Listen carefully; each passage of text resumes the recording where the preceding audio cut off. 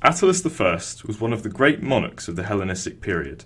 He may not have ruled over an empire as vast as that of Alexander, or as wealthy as that of the Ptolemies, but he left an indelible mark upon the Hellenistic world, and helped pave the way for the future Roman conquest of the region.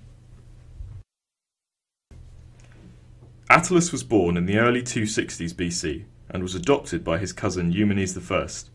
When Eumenes died in 241 BC, Attalus ascended to power in Pergamon, and quickly went to war with and defeated the warlike Galatian people of central Anatolia, who had traditionally exacted tribute from the Greek settlements of the region. In the aftermath of his victory, he claimed the titles of King and Saviour, a direct challenge to the rule of the then Seleucid monarch Seleucus II in Anatolia. Now Attalus sought to expand the territorial holdings of Pergamon, engaging in a series of wars with the Seleucids for control of Anatolia in the last decades of the 3rd century BC. However, a new Seleucid monarch, Antiochus III, would undo the gains made by Attalus in these wars, and his kingdom was reduced once more to its traditional boundaries by 213 BC.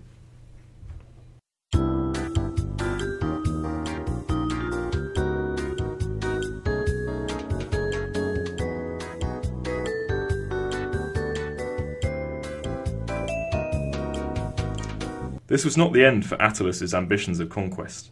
He aligned himself with the Aetolian League of Greece against another expansionist Hellenist king, Philip V of Macedon, and it was via his interference in Greece that he came into contact with the rising Roman Republic in the west. Pergamon aided Rome in her wars against Philip, and upon his death in 197 BC, Attalus was regarded as a firm friend of the Republic.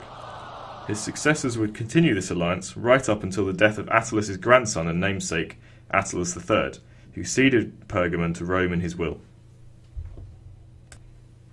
Attalus I proved himself one of the shrewdest dynasts of the Hellenistic period, firmly establishing his kingdom's independence despite its small size and the powerful kingdoms ranged against it. In doing so, he created an avenue for the Roman Republic to exploit during its gradual conquest of the Greek East in the century that followed his death.